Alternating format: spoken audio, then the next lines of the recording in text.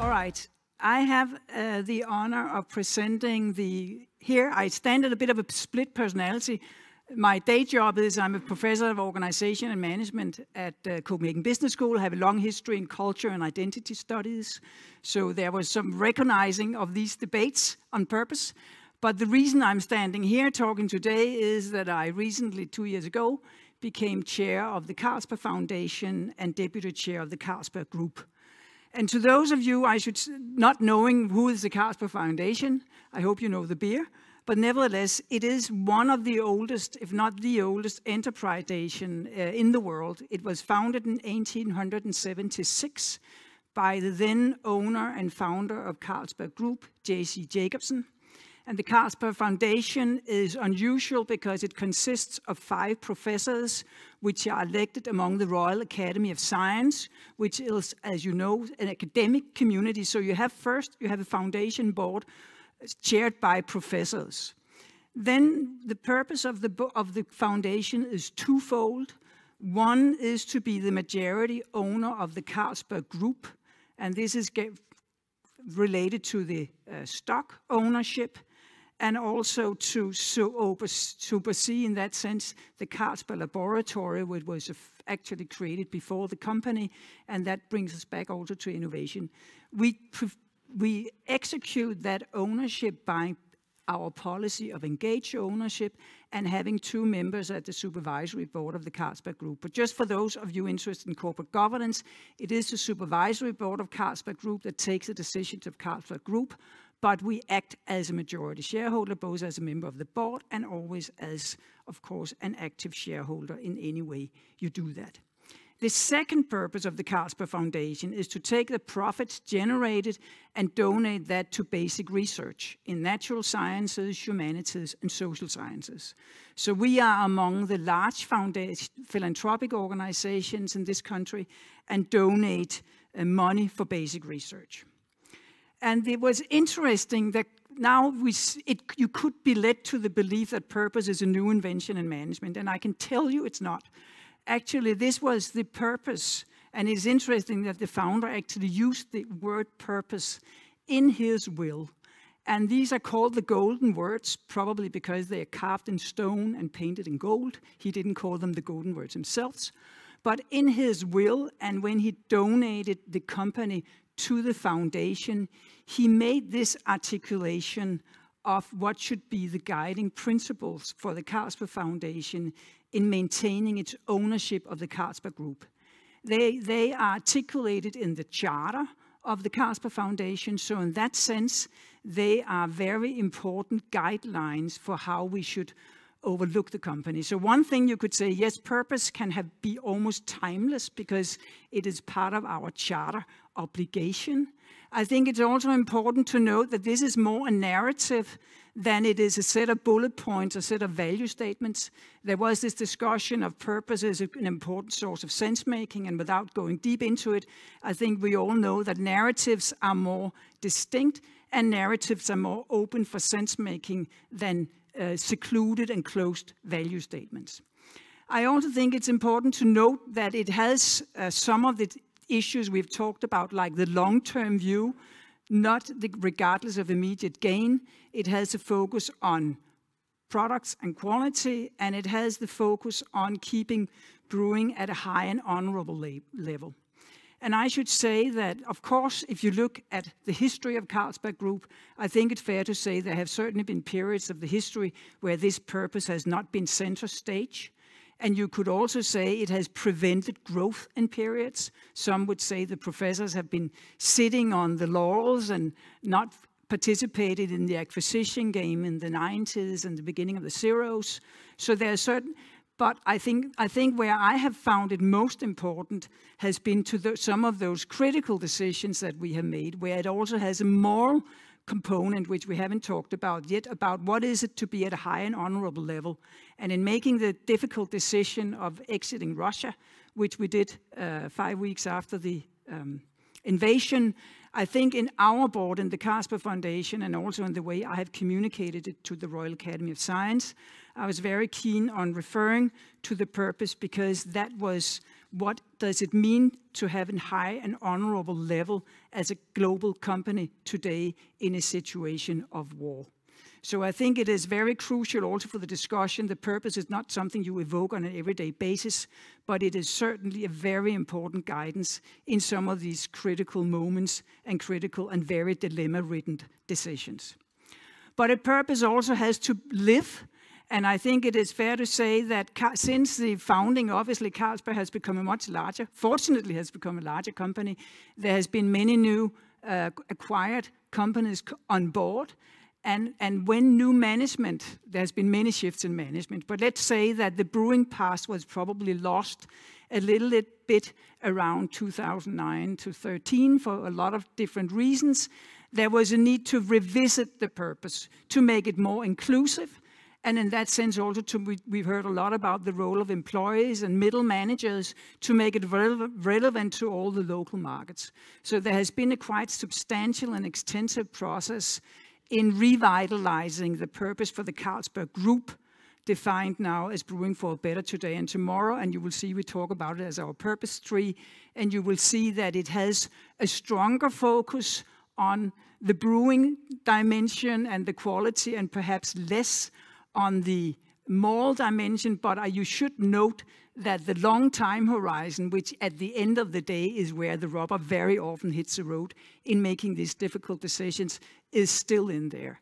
And that was a process, that was a comprehensive process, including more than 200 managers in the company. And I think that is also important, that you also recognize, we heard about the differences across the world, that you recognize it has to have relevance also in Malaysia and Laos and China and all these other parts of the world where Carlsberg operates. And you can say, when has the purpose become particularly relevant? You can say, in the sense it's easy, we do give back to society. 1/3 of the dividend of Carlsberg, which represents our part of the capital, is used for philanthropic activities, to research, and also his son donated his brewery to another foundation that we supersede. So it is in essentially both science, the arts, and youth communities that is part of the giving back to society in the more philanthropic sense. We've also, and I stressed the long-term view, and I think that has been extremely important to Carlsberg. Carlsberg was one of the first companies in this part of the world to sign up for science-based targets. They were very first mover on innovating for alcohol-free beer, also because we are blessed with this laboratory that has a very strong research arm.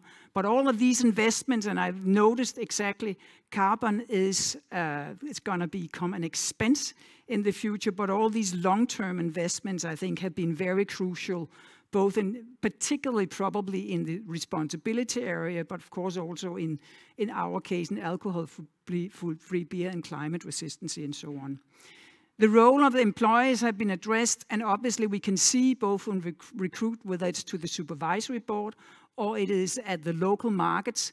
This sense of purpose is extremely important to modern days employees, and in that sense it is also something that we activate. We try to create experience opportunities that would open soon here in Copenhagen, again in the old Carlsberg area. We communicate the purpose and we try to make it clear how we link to it without claiming that it is always relevant at any time for any of the 400 brands, because it's not. I think it's very important, at least in my view, that the corporate, to the extent that purpose relates to the brand, it's at the corporate brand level, and it is this guiding principle in our decisions on innovation, ESG, our portfolios, and the way we engage with local societies.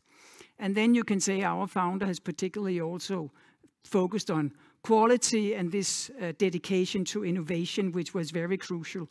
And I should say that that was already at the origin of the Carlsberg narrative, as we were the inventor of the first clean beer, sort of yeast that was donated, among others, to Heineken. And that has followed the narrative and the use of the activation in saying, yes, all these new alcohol-free beers, which was a lot of investment in the future, was important, and the dedication to the science-based targets, for example. So last but not least, you can say, yes, of course, the purpose can also be activated on occasions talent and acquisition retention, that's clearly where it is very important. That has already been stressed by the others. I would say to the corporate branding, but one should be very, very careful, and I think that is also echoed in some of the questions of moral washing or greenwashing or purpose washing. There's a very, very thin line between where it becomes too much of a communication message, and you can say in our case we have this 150 years almost of using the purpose. So we have experienced it in good times and bad times, but I think it is something we can see there's a growing interest, there's a growing demand for me to come out and articulate the purpose in various parts of Carlsberg Group, and we strike that balance all the time, and where we clearly draw the line is to say this is not a marketing slogan, we cannot relate it to specific product brands, and we cannot use it for deliberate marketing purposes, because that was never the intention. It is the guiding principles for the long-term view of the company, and it can be activated in various places. But in conclusion, I just want to say, yes, we are very aware of the risk of over-exploitation, but on the other hand, I have learned the hard way that some of these very difficult decisions that we have obviously faced, the purpose was absolutely crucial. And I think that would be also in our priorities in the innovation pipeline, and how we execute on the ESG targets will also be very related to the purpose. Yes, I'm going to call you out a little bit on Russia, right? Because we had to make a very difficult decision recently, on Russia, right? Yeah. Can you maybe talk just very briefly about to what extent? You really need recording, you need a mic. Okay, sorry. I'm going to call you out a little bit on a very difficult decision that you made recently in Carlsberg, the company. Not that recently, it was 5 weeks after the invasion. It was already in 22. Yeah, okay. But recently, fairly recently, that you actually decided to withdraw from Russia, right? And so, can you talk a little bit about purpose in that connection? That's the question. I think if I may go back to the golden words, I think it is crucial to say what is Carlsberg about as a company? And there I would say, as an identity researcher, also one of the intrinsic values that Carlsberg as a company should cherish. And to me, there were two dimensions of the golden words that were critical. One was regardless of immediate gain, because 20 billion loss is a significant loss that we faced in terms of what was on the books at the time. The other is what is a high and honorable level. And that goes way beyond earnings. That is essentially about what kind of company do you want to be in the future with respect to the past. So I think that was essentially a moral decision. And I'm sure, of course, there has been a lot of discussion in the boards because, as I said, the losses were substantial. And now what we will adjust now, as you know, it has been acquired by Putin, given away to some of his friends from the St. Petersburg mafia. So, I mean, the reality is there's enormous shift in valuable assets in Russia as Western companies exits. But nevertheless, you can say in spite of that, we felt that this was the right, we could not confront ourselves with the spirit of the founder as a foundation, staying in a war, in a company that's at war with Europe. Thank you very much for focusing on that. It was very great to hear what you had to say. Now I call to the floor. Thomas Thune. Thomas has several board positions, but one of the most important one is chairing Ørsted, which is an alternative energy company and one of the best Danish companies, an icon. Maybe, Thomas, what role does ownership play in the purpose of Ørsted? Thank you, and it's a joy and a pleasure to be here. And to answer your question, which to a certain degree is also the conclusion, is that, in my opinion, ownership, of course, is crucially important. But at the end of the day, the relevance of purpose, it goes across all kind of ownership and all kind of governance. So whatever kind of ownership you have becomes slightly more tactical. And I would love to try and come back to that and address it. But I was jumping to my conclusion in a way with your question here. So if I may use my minutes here on a few philosophical things, it is very difficult when you listen to all these very, very interesting presentations not to get inspired by them and then start derailing your own kind of thoughts and presentation. But I think that is worthwhile. So a few philosophical questions, then a little bit about some practicality, and then also a little bit about what I see when you look at it from a more governance point of view. First of all, I would say that the relevance of purpose, I think we can debate, but we are all on that page that it is relevant. So it's more a question about where and how we look at it. But I think the real critical point, and it also goes back to ownership, it is to kind of stop up, because in this room, I guess that everyone has purpose in their heart. A lot of places out in the world, there's a lot of purpose in the brain, because people know they should deal with it, but it becomes a slightly more mechanical, slightly more transactional thing. So you need to really find out and see whether you are actually moving it from your brain to your heart. Because if you have it in your heart, it becomes part of your narrative. It becomes part of the way you want to do things. I had a chance to have a conversation with Colin a number of years back in a slightly different context, and he tried to frame to me what a purpose would be, which I thought was very useful, because the way that I translated it, it was, as a company, what global challenge do your company want to be part of solving?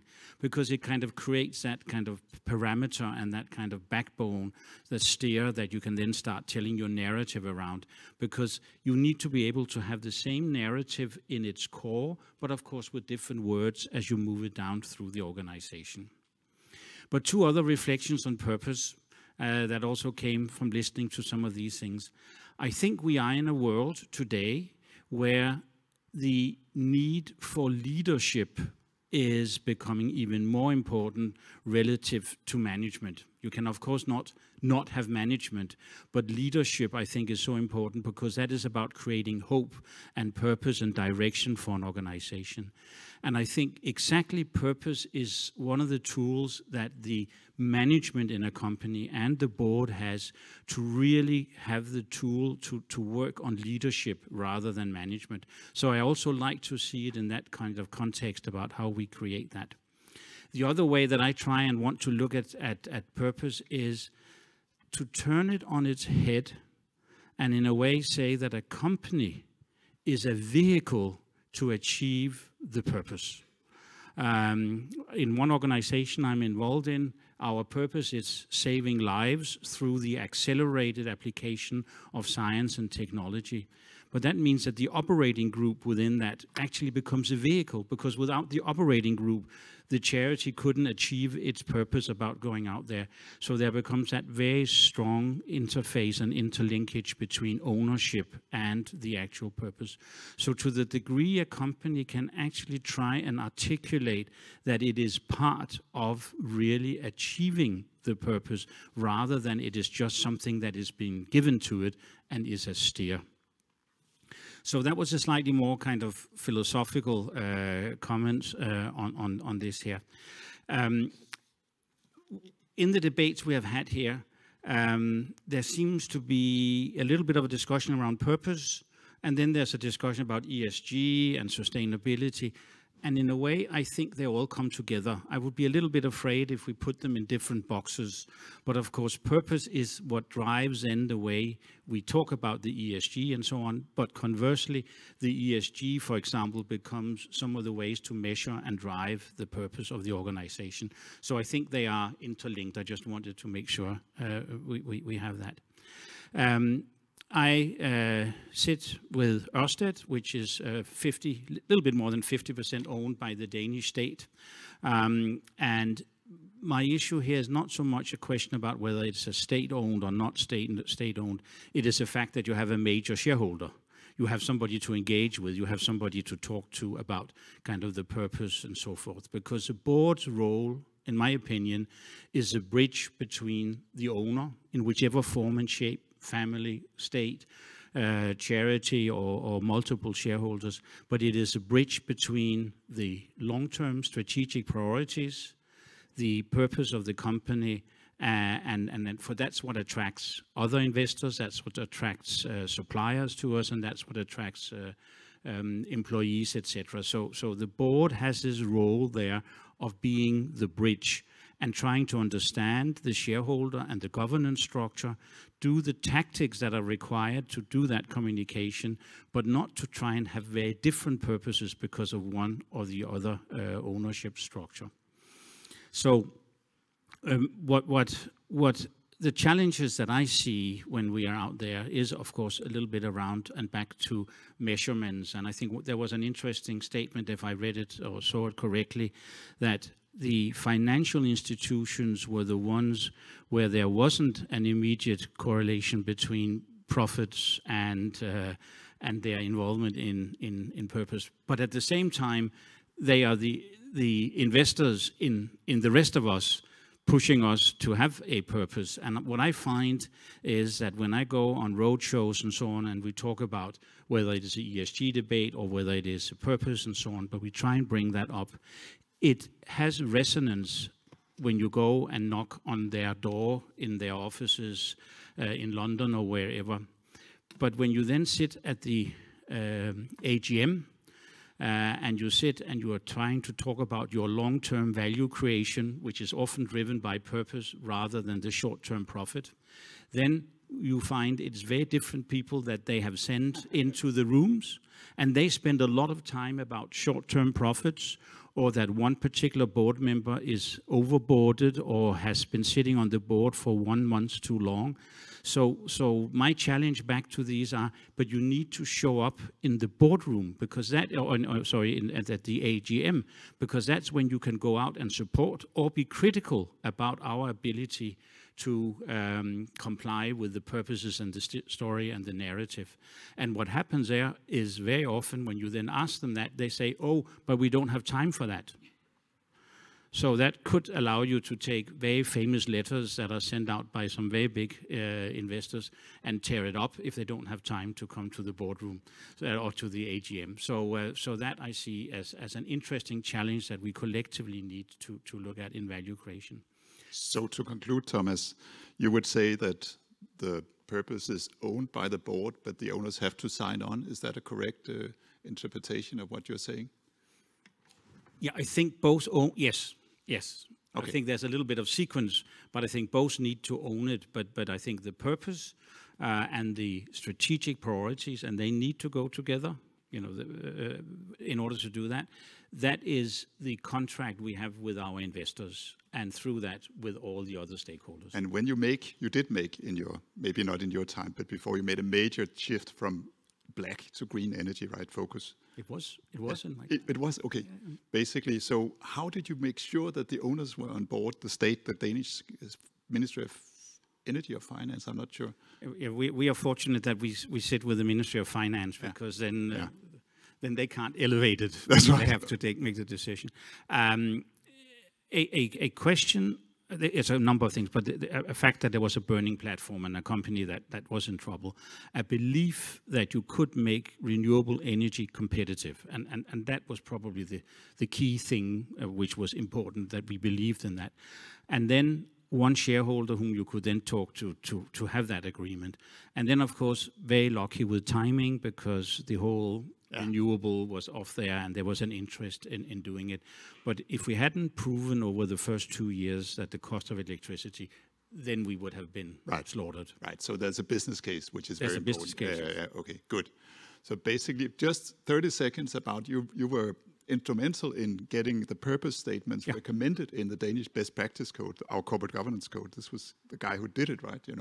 Yeah, so obviously we believe that it has universal validity, right? Or at least for the Danish listed companies. Yeah, the interesting thing here, of course, is the different cultures and so on. And in the UK, if you look at the corporate governance, basically the first role of a board is to make sure that the strategy is aligned with the purpose. We succeeded in Denmark at getting it in as a last point. And it was more that we needed to, as a board, have it. I think the interesting thing is how a board actually engages in trying to understand it and how does it get implemented. And that's where I see some companies, and I especially see it in the UK, there's a much more structured approach to what is it that the board gets involved? How do they see that the purpose? What are some of the knowledge points around how you sign off on it? But it is now in there in Denmark, and there's a great discussion around it, and it will slowly come higher up. It will be elevated over time, we hope, Brad. Very good. Thank you very much, Thomas. And now Julian. Julian, we'll ask Julian whether, you know, we have this discussion about best owners. Can companies sometimes choose their owners? Very good.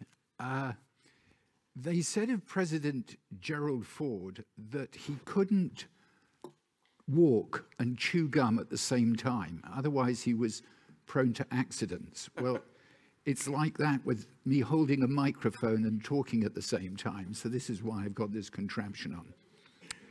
What I'm going to talk about is managers managing ownership. And this is kind of work that I'm doing with Colin Mayer, with Hideaki Miyajima, and Ryo Ogawa.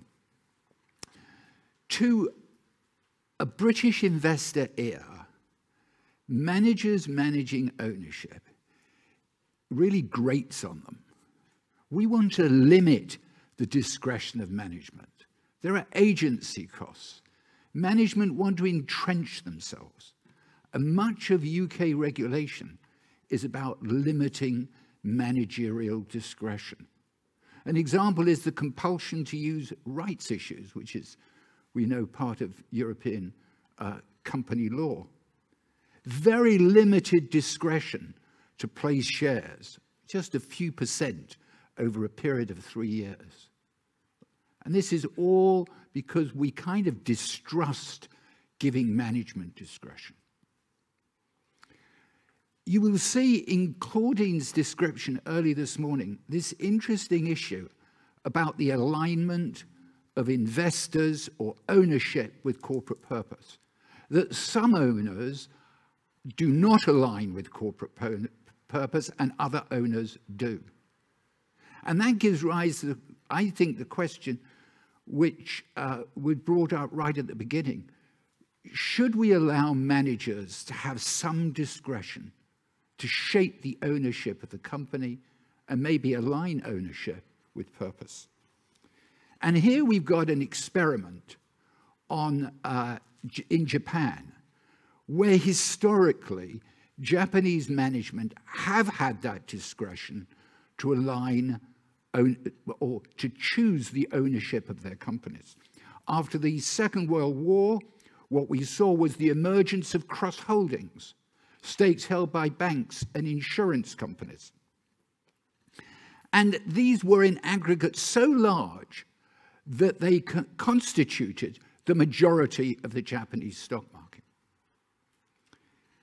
Their purpose, or one of their purposes, was certainly to prevent unwelcome changes of control, and probably also to entrench management. If you like, it was a private benefits of control story. And you will not be surprised that the empirical evidence is that it was value destructive. It really fell apart in the last 2 decades of the 20th century, particularly during the lost decade, where financial institutions, corporations found that they needed the cash, and gradually these cross-holdings unraveled. There was also prodding from the Japanese government. But what we see emerging in the 21st century in Japan are intercorporate holdings. And why are these intercorporate holdings different from those cross-holdings of yesteryear? There are 3 differences. First of all, they're much larger. The intercorporate holdings were generally quite small, although in aggregate, very large. These intercorporate holdings are substantial. 5% is not at all unusual. They are strategic. They're about forming business relationships, joint ventures. And third, and most interesting to us as researchers, they're largely financed through treasury stock. That is, the Japanese company repurchases shares in the stock market, puts a large proportion in treasury, and then uses the discretion to distribute that treasury stock to other corporations to create these intercorporate holdings. The question is, are these value destructive, like the cross-holdings of yesteryear? And if they're not value destructive, how profitable are they from a shareholder point of view? And if so, why? And this is just an example to show you the build-up of treasury stock over the last 20 years. Share repurchases were only allowed around the turn of the century. And you can see in 2018, the level of treasury stock was over 4% of the total capitalization of the Japanese stock market. And this, despite the fact that some stock that was purchased was cancelled and not put in treasury. And of course, treasury stock is being added to each year, but it's also being depleted by selling that treasury stock and placing it with other corporations and other purposes. And indeed, you can see that the disposal of treasury stock over this 18-year period, some of it is used to finance M&A transactions.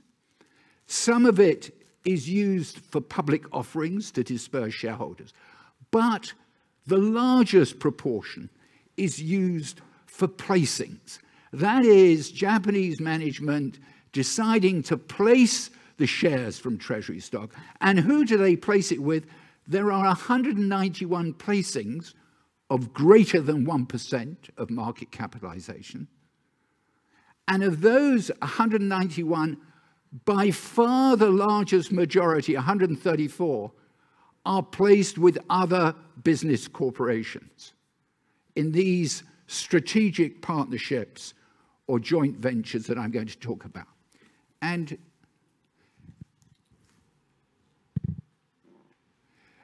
I just want to give you two quick case studies. Nintendo, the heirs of the former CEO of Nintendo, who held 10%, his heirs wanted to cash out. And they sold this block. The channel in the Japanese stock market is called Tosnet. It's a channel by which people who want to sell blocks can sell their block via this particular market. And very often the company takes the opportunity to buy this block. And that's what the company did. They bought the majority of the block, almost 3/4. And what did they do with it? They sold some of the block to Dana, and with the proceeds of the sale of the block to Dana, they purchased a 10% stake in them. And this was to finance a joint venture between the two companies. Another example is Suzuki, where Suzuki bought from General Motors during its financial difficulties. When it went into Chapter 11, they bought a 20% stake in their company. And to some of a bit of that stake, instead of putting it in treasury, they immediately sold it to several associated steel companies and to a few banks. But the majority of that stake, they put in treasury stock, and then they sold it to Volkswagen in a strategic alliance. Those are kind of some examples that I want to talk about.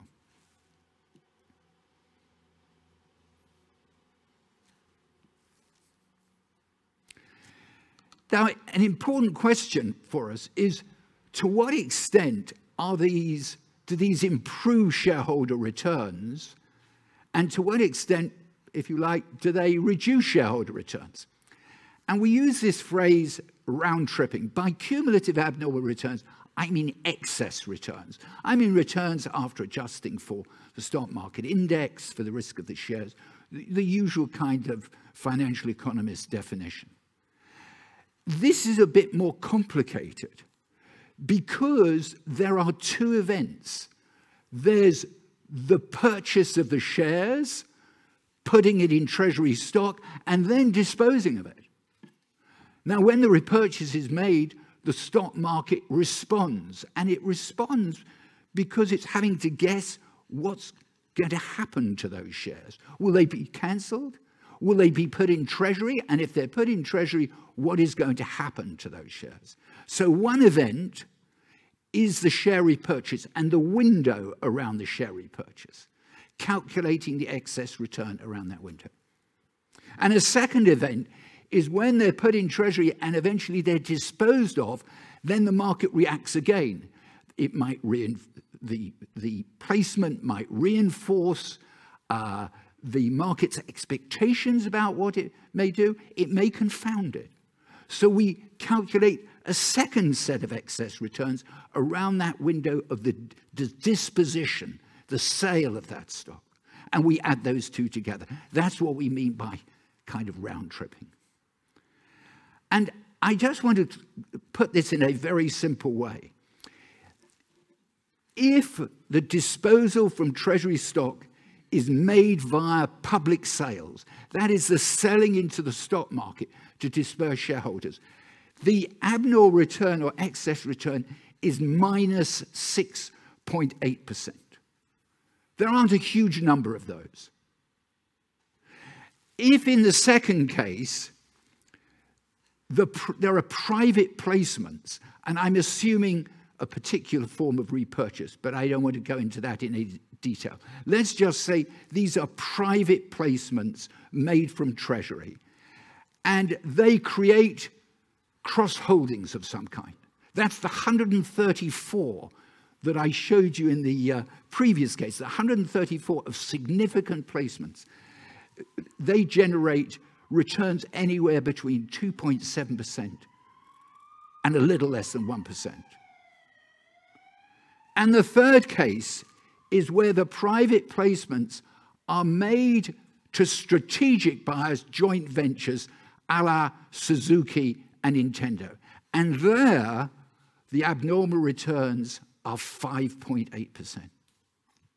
So where the sales of treasury stock are made in the open market, that is bad news. And that evidence is entirely consistent with the United States. When treasury stock is sold into the public markets, that is bad news. The company really needs the money. It's about financing. On the other hand, where there's a private placement, particularly where there is a strategic reason for it, or a business relationship, then you see significant excess returns. And bear in mind, these are excess returns accruing to all shareholders. But the particular business relationship is for maybe 5 or 10% of the company. So let me conclude, because the chairman is standing up and I know, even I know what that means. So let me go straight, as I turn into a pumpkin, let me go straight to the third bullet, which is this market in repurchase, treasury, and placement of shares, we think of like an internal market. But it is a complement to the external market. It is not a substitute. And the reason why it is a complement, it can only be value increasing if there is a vibrant external market. And 21st century Japan has been characterized by important changes in corporate governance, by increasing foreign shareholdings, which are now about 32% of the Japanese stock market, by active shareholder activism. So this, for the internal market to be profitable, there has to be the discipline of an active external market. They are complements, they're not substitutes. Very good. I'll call you out on the wider implications here, because this is a Japanese story now. Do you think the time is ripe, for rethinking, the role of managers generally in shaping the ownership structure of companies? I think we have this curious, especially the British are very prone to this schizophrenia. We appoint management. We expect them to do the right things, but we don't really trust them. Yes. And, you know, we limit their discretion as much as we can. And it's kind of odd. You can build a car plant, a steel plant, or anything. We trust you to do that. But if you want to issue shares, well, we don't trust you to issue them to the right people.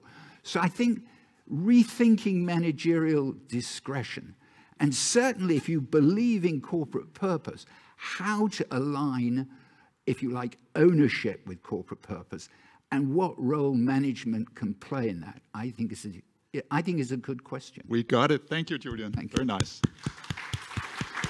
Okay, Morten. Thank you very much, and thank you for inviting me here. I will talk a little bit about purpose and family firms. I think that would be the substance here. But let me get one step back and relate it to the two words purpose and ownership. And I think both of these concepts are challenging, and we already have a long discussion and many good contributions on what is purpose. And I think we already saw a variety of ways of measuring purpose, one from the work environment side, one from the sustainability side, one I would call the stakeholder side. And this is also what, you know, me as a scholar in corporate governance, econ, and finance challenge me because I like outputs. I like outputs more than inputs. And when we come to the outputs, we end up in, I would say, more traditional concept. Is it the work environment? Is it the sustainability, ECGI? Is it the value-based leadership? Is it the culture that some professors have talked about for 20 years? And we always end up measuring that. So I would be a bit agnostic on the key word of purpose in my talk today. The second thing I would say is about ownership. And I think this session, if it doesn't do anything else, it takes the ownership concept a little out of the traditional US context. In the US research literature, we talk a lot about shareholder proxies and votes and in particular institutional investors and the big three. I would say, and it's a very hard claim, this is less relevant outside the US context. You know, I for many years were the family business professor at Ørsted and did a lot of work on Asia and Japan and other places. It's really the identity of the core owner that shapes firms' outcomes on all these purpose-related measurement. It is not, I would say it is, but it's second order what the institutional investors in most of these firms vote on proxy statements. So with that, it is super interesting to discuss what is the relationship between different types of owners. We already saw three here. We saw the foundational owners. We saw the government owners. We can think about private equity owners. We can think about hedge fund owners, we can think about public traded firms, and we can think about businesses which are controlled by individuals or families. And this is where I come to. And we know very little systematic research that links different types of ownership. What we do is we often write cases, and I published probably 35 of these, mostly on family firms. The problem with cases, and particularly in settings like this, is we always invite, you know, the very successful cases, right? I mean, if you are a windmill company, it's not too hard to say we have a good purpose and we improve the global situations, right? I was the Hoffman professor paid by La Roche, I should say, for many years. And, you know, if you're a medical company, it's not too hard to say that you have a good purpose because you save people's lives and you make people more healthy, right? We really want to look at the bad cases, and they tend not to show up in assemblies like this or World Economic Forum. So that's why we need some research, and there's actually surprisingly little research. One of the recent papers which have been discussed a lot in the family business community is the one I stole a slide from and put up here by Belén Villalonga and co-authors. And what they did was they took one outcome, ECGI. And ECGI, of course, is something we talk a lot about. And I was a little worried that it's a no word now. It almost had the feeling this morning that now we cannot talk about ECG anymore. It has to be on a different meta level. I would say in World Economic Forum and you know, many super ECG is still what we are trying to get to. And if you open up the ECG, it covers everything we talk about, right? Employees, stakeholders, everything in the S. So why do we care about family firms? Family firms is the most dominating organizational form in the world. You know, only in the US and partly in the UK, among the public traded firms, it's not the dominating ownership form. In every other country, it's dominating. It's totally dominating among the private firms, and it is definitely, in many countries, even 50–40% of the public traded companies. So the identity of being a family that controls the firm is probably a very useful place to start. Now, the first result we have which link purpose ECG to ownership structure is this case here, which is something I stole from, as I said, Villalonga and her Corfas. And what they tried to do was they tried to look at ECG ratings and then link it to ownership structures. And there are many, many things you can say about this study. We had a great conference last week on ownership and sustainability. And the interesting thing here is that at least it seems that there seems to be a huge variation in outcomes and ownership structures. And in their studies, the family firms don't come up very well. To say at least, they seem to come out less in the red zone here. They seem to be, when we talk about ECG ratings, family firms seems to do, on average, not so good. And actually, the management control firms that Julian is talking about in Japan seems to be those who are doing best on the ECG. Government is actually not doing too bad here. And individuals' ownership and public trade corporations are a little bit bad. Now, there are many things to say here, but what I want to emphasize is that this is when we measure ratings. And one of the things that we have to separate is actually outcomes from ratings, because we all know that ratings has a lot to do with checking boxes. And that's the problem when we make all these ratings in the World Economic Forum, when we do all these ratings in accounting and sustainability accounting.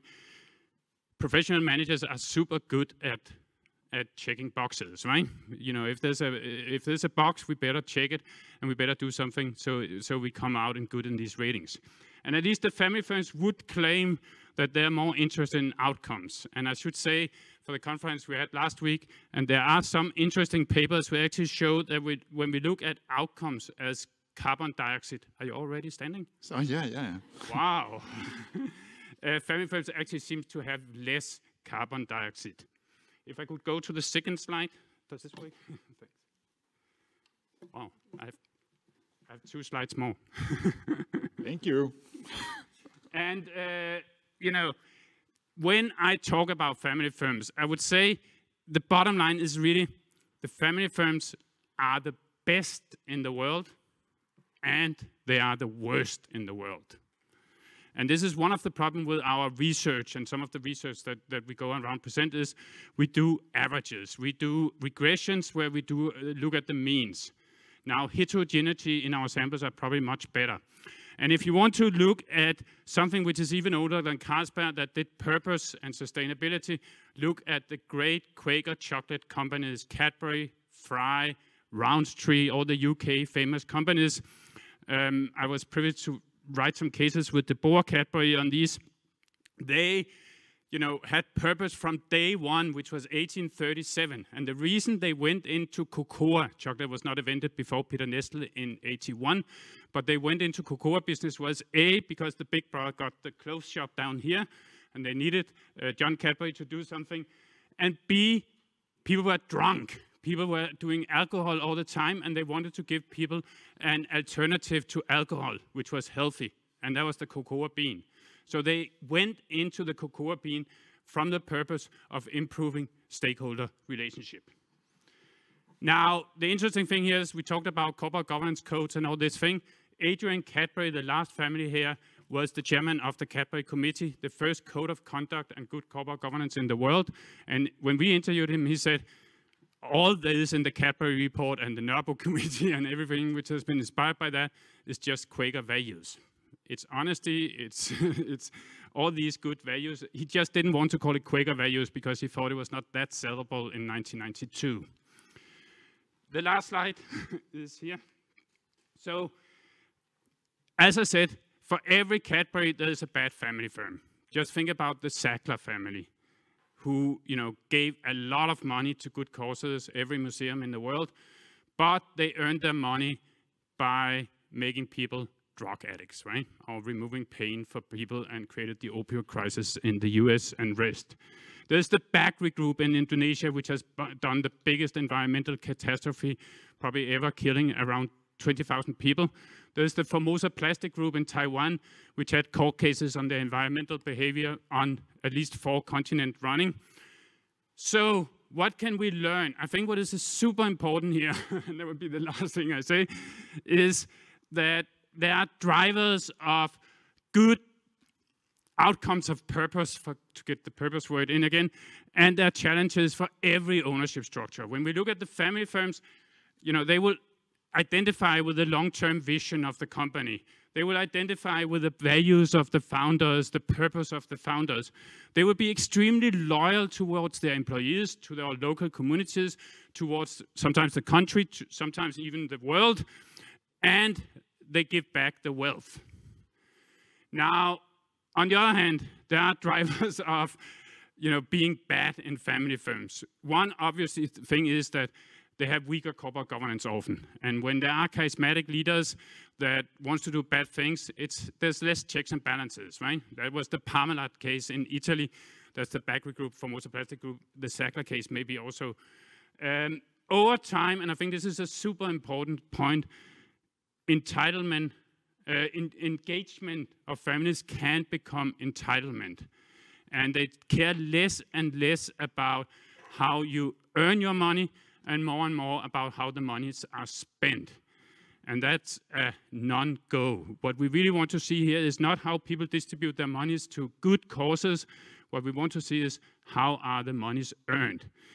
A very interesting new case that we are writing and together with Andre Hoffman and La Roche, and as I said, I was paid by them, so all transparent here, is what I would call a third step of family engagement. So families tend to see this as, sometimes a luxury problem. These are really successful companies, and they can be good because they're very successful. And I think many of the cases we see are this. Now, the second step was that they then used all the wealth to get out to really good causes. Now, there's a new tendency. Last sentence. There's a new tendency where these families become advocacy in the sense that they do not look so much about how they give out the money, but they look at the impact they have through their extreme networks, contacts, and that people listen to them. And I think this is some of the things that's going on in World Economic Forum and other places now. Thank you very much, Steen. Good. I want to ask you one question. Thomas said sometimes you have your purpose in your heart, and some people may have it in the stomach. I don't know where they have it, right? There are different parts of the body. But so basically, is it fair to say that family members sometimes personalize, the purpose? And can you maybe reflect a little bit about maybe we know about the costs here, if they do it wrong, but can there also be benefits of having a personalized purpose, if you will? Yes, that is true. I think at least multi-generational family firms have it in their heart because they have the legacy of the family, right? Nobody wants to be the one who closed the family business because the founder's legacy is there, and that is really in the heart. Now, this legacy can be good or bad in purpose, right? Sometimes it's just a product. I know an Italian music company that has produced the best guitars for 300 years. Now, that's not a purpose for sustainability, right? There are other, like medical companies, which have it in their heart, right? So one thing we can measure is that, for instance, family firms during COVID did react differently. Family firms seems to be more value-based, and they are were more stakeholder-oriented during this unprecedented slide. So they really used their values, their legacy, to think about how to react in the COVID crisis. A little bit like Majken said, that they use their charter of the founder when they are new decisions that they don't know how to answer. So a bit more agile. Yeah, good, I got it. Now, I don't know how much time we have. Somebody's going to have to stop me, but I'm going to ask for questions from the floor now. Here, Dan.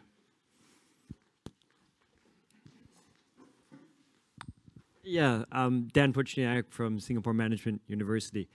I'm delighted that you did this session on corporate purpose and structure because I think it's incredibly important. There was a lot about the family firm. There was some about management control. But I'm wondering about the state, right? I think Thomas said that this isn't, if I heard it correctly, that big of a difference. I may beg to differ. You know, especially this is important because it's not just a China issue, right? If you go country, Indonesia, Vietnam, all around the world, India, you see there's the massive number of SOEs, and I don't think there's enough about the state and purpose. Yes, so how to answer that? I mean, the question is, usually state-owned enterprises suck, right? Because that without a political intervention, that's what he's saying, right? Yeah, again, I think there's culture-wise, it's very different. Knowing Singapore well, that they have such a strategic purpose and on the things they do.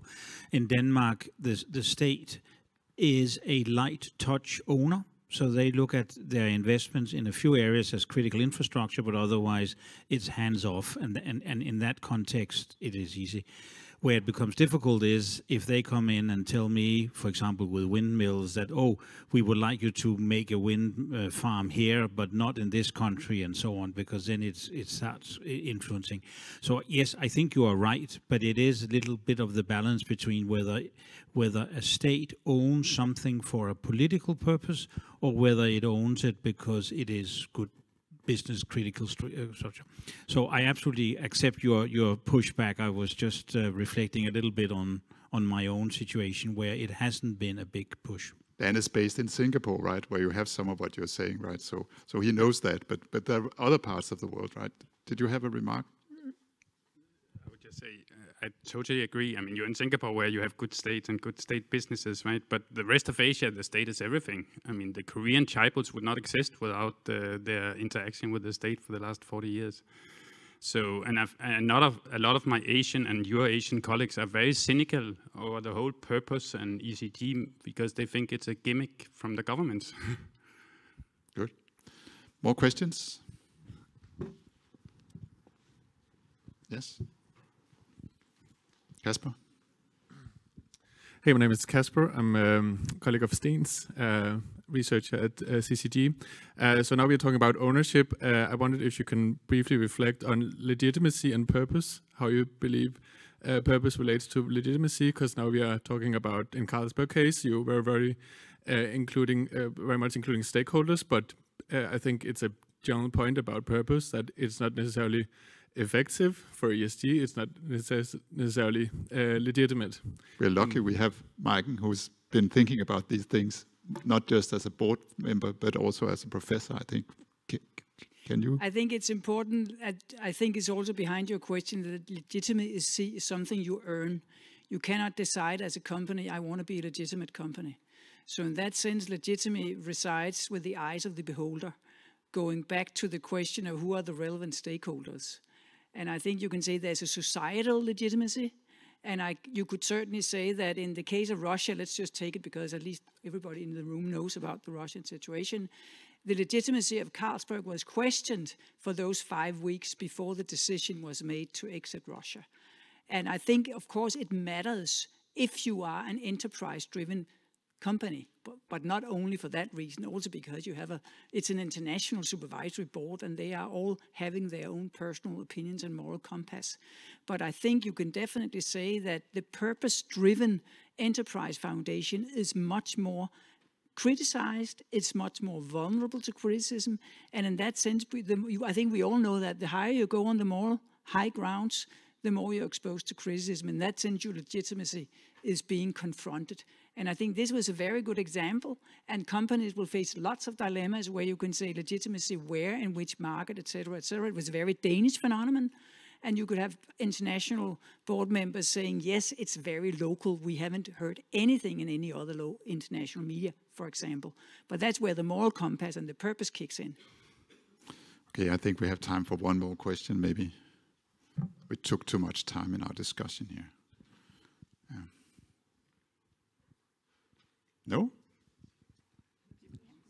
Yes. Thank you for your comments. I'm Steen Andersen from Bennedsen College. So in the end, can we think about it this way? Like we talk about Carlsberg, we talk about Quaker. These have like longest family businesses, long history, established. So they are prone to and ready to have corporate purpose and apply it. It's in their culture, it's in their skeleton. But for the other businesses, should we just say making the business case associated with the corporate purpose would work better and then help corporate purpose to be adopted faster with the businesses? So should we think more and more about, to Julian's examples, Thomas's examples, how can we make the business case within the context of corporate purpose is a faster way of adopting the corporate purpose we would like to see the businesses with? Some of your findings were a bit like that, weren't they? That's the business case is part of the ownership structure and so. Yes, I mean, I think this is a real issue. Is this a role for government and regulation, or should investors be able to choose, if you like, the corporate purpose of the company they're in, and how do you align ownership with purpose? I think this is a really difficult question. I don't think I know the answer. The only area where the only paper that I think of is the Hart-Zingales paper, where Hart and Zingales want shareholders to be able to vote on decisions and, if you like, force the firm or encourage the firm to invest in a way that reflects the welfare of shareholders in the community, not just the profitability of the company. If you like, they want to be able to encourage, force management, not necessarily to choose the most profitable choice, but to choose the most welfare-enhancing choice. I happen to think that's consistent with corporate purpose. I think it's interesting to try and compare those two very different approaches. The Hart-Zingales getting shareholders to make the welfare-improving decisions, and, if you like, having this corporate purpose charter. I think matching those two, are they consistent? I think that's an interesting question. Majken has a small comment. No, I just think there's one category missing up here, and that's the entrepreneur. And you can say, at least we heard about that we are in the fourth phase of this institutional logic of capitalism. And you see a lot of entrepreneurs that are very, very purpose-driven. We've done a lot of research in the food industry, for example. And that is an example where you see a lot of purpose-driven companies starting up. And as Thomas indicated, there the company is a vehicle for the purpose, if you will. And I'm sure we're seeing that across different industries going forward, that they become more purpose-driven originally. Fortunately, we also do see some semi-old companies turning into enterprise ownership. So I think it is important to remember that it is very intrinsic to entrepreneurship as well, particularly at this date of time. And this is a claim in the literature also, and George Serafine, for example, has stated that founders never really think about money, they think about ideas and purpose and so on. But you know something about Morten, about that, do you? Or yes, so was it true?